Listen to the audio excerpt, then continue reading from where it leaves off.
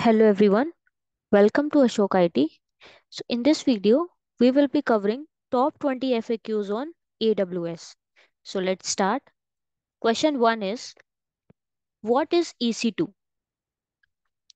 EC2 is a virtual machine in the cloud on which you have OS level control.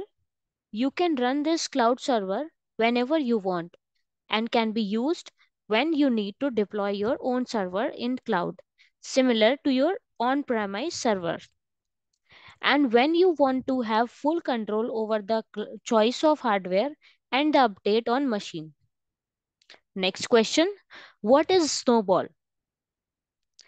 Snowball is a small application that enables you to transfer terabyte of data inside and outside the AWS environment. First we have to create a job, then we'll have to connect to the Snowball, then we have to copy data to the Snowball, and then our data move to S3. Let's move to next question. What is CloudWatch? So CloudWatch helps you to monitor AWS environments like EC2, RDS, RDS instances, CPU utilization. It also triggers alarm depending on the various matrices. Moving on to next question. What is Elastic Transcoder? Elastic Transcoder is an AWS service tool that helps you to changing a video's format and resolution to support various devices like tablets, smartphones, and laptops of different resolution. Let's move to next question. What do you understand by VPC? And VPC is Virtual Private Cloud. VPC stands for Virtual Private Cloud. It allows you to customize your networking configuration. VPC is a network that is logically isolated from other networks in the cloud. It also allows you to have your own private IP address, internet gateways, subnets, and security groups. Let's move to next question. DNS and load balancer service comes under which type of cloud service? So DNS and load balancer are the part of IaaS storage, that is infrastructure as a service. There are two types of, or we can say there are two major network services offered by private cloud service provider. That is load balancing and DNS. And what is DNS? DNS is domain name system. Load balancing provides a single point of access to multiple servers that run behind it. Let's move to next question.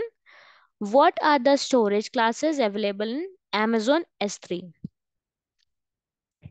So storage classes available in Amazon S3 are Amazon S3 Standard, Amazon S3 Infrequent Access, Amazon S3 Reduced Redundancy Storage, and Amazon Glacier.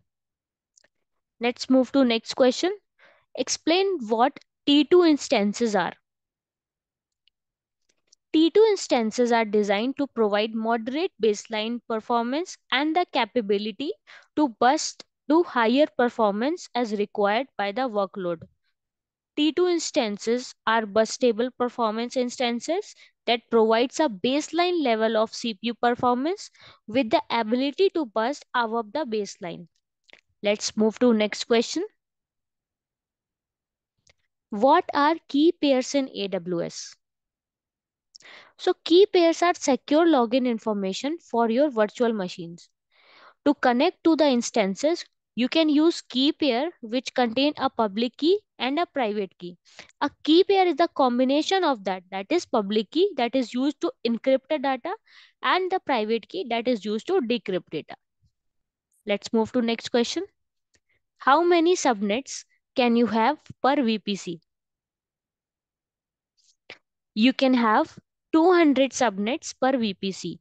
The number of subnets you can have per VPC in AWS is determined by the size of the IP address range in your allocate, the range you allocate to the VPC, and how you choose to divide the address range in subnets.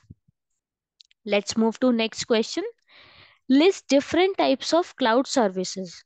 So there are several types of cloud services that are software as a service, also called as SaaS, data as a service, known as DaaS, platform as a service, PaaS, and infrastructure as a service, IaaS. Let's move to next question.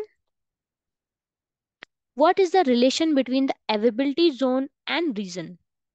So in AWS, an AWS availability zone is a physical location where an Amazon data center is located. On the other hand, an AWS region is a collection or the group of the availability zones or the data centers. This setup helps you services to be more available, as you can place your VMs or virtual machines in different data centers within an AWS region. If one of the data center fails in the region, the client request still gets served from the other data center located in the same region. This arrangement thus helps you service to be available even if the data centers goes long. Can you now tell which is the recent availability zone launched in India? Can you, if you know the place, you can please write that in comment section. Let's move to next question. What are the different types of EC2 instances based on their cost? So there are different types of EC2 instances. Those are on-demand instance, spot instance, and reserved instance. On-demand instance. So these instances are prepared as and when we need. It's like on demand, as per the name. Whenever you feel the need of the new EC2 instance, you can go ahead and create an on-demand instance. It is cheap for the short time, but not when taken for the long time. Spot instance. These types of instances can be bought through a bid-in model. These are comparatively cheaper than on-demand instances. Now we can come to reserved one. Reserved instances are those which you can create that you can reserve for a year or so. These types of instances are especially useful when you know in advance that you will be needing an instance for a long term. In such cases, you can create a reserved instance and save heavily cost on it. Let's move to next question. What are the consistency model of modern DBs offered in AWS? So there are two types of consistency models. The number one is eventual consistency and number two is strong consistency. Eventual consistency. It means that the data will be consistent eventually but may be not immediate. This will serve the client request faster, but chances are that some of the initial read requests may read the stale data. This type of consistency is preferred in systems where data need not to be in real time. For example, if you don't need the recent tweets on Twitter or the recent posts on Facebook for a couple of seconds, it is acceptable. Now move to the strong consistency. It provides an immediate consistency where the data will be consistent along all the DB servers immediately. Accordingly, this model may take some time to make the data consistent and subsequently start serving the request again. However, in this model, it is guaranteed that all the responses will always have a consistent data. Now let's move to next question.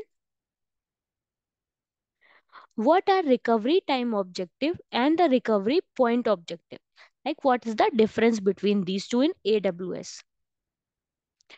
So recovery time objective is the maximum acceptable delay between the interruption of service and the restoration of services. This translates to a acceptable time window when the service can be unavailable. Recover point objective. It is the maximum acceptable amount of the time since the last data restore point. It translates to the acceptable amount of data loss which lies between the last recovery point and the interruption service. Let's move to next question. Can you change the private IP address of a EC2 instance while it is running or in a stoppable state? Let's see answer. No. A private IP address of an EC2 instance cannot be changed. When an EC2 instance is launched, a private IP address is assigned to that instance at the boot time.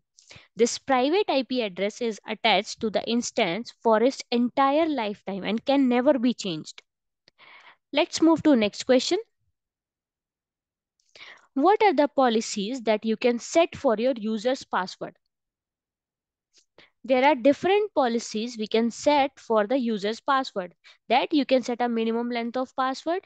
You can ask the user to add at least one number or the special character to the password, assigning the requirements of the particular character types, including uppercase letter, lowercase letter, also the numbers, non-alphanumeric characters. You can also enforce the automatic password expiration. We can prevent the reuse of old password and the request of the password reset upon the next AWS sign-in. You can also have the AWS user contact an account administrator where the user has allowed the password to expire. Let's move to next question. Is there a way to upload a file that is greater than 100 megabytes in AWS S3? Yes, it is possible by using multi-part uploading utility from AWS. With the multi-part uploading utility, larger files can be uploaded in multiple parts that are uploaded independently. You can also decrease upload time by uploading these parts in parallel. After the uploading is done, the parts are merged into the single object or the file of to create the original file from which the parts are created. Let's move to next question. What is the power user access in AWS? An administrator user will be the similar to the owner of the AWS resource. He can create, delete, modify, or view the resource and also grant permission to the other users of the AWS resources. A power user access provides administration access without the capability to manage the user and permissions. In the other words, a user with the power user access can create, delete, modify, or see the logs, but he cannot grant permission to the other users. Let's move to next question. So what is the instance store volume and then EBS volume? An instance store volume is temporary storage that is used to store the temporary data required by an instance to function. The data is available as long as the instance is running. As soon as the instance turn off, the instance store volume get removed and the data gets deleted. On the other hand, an EBS volume represent a persistent storage disk. A data stored in an EBS volume will be available even after the instance is turned off. So that's all for today. Thank you for this video. Please like this video, subscribe our channel and comment whatever you need. You can comment below and also comment the answer of the question which I have asked in between. Share it with your friends, and if you need the similar videos, you can press the bell icon for that. Thank you.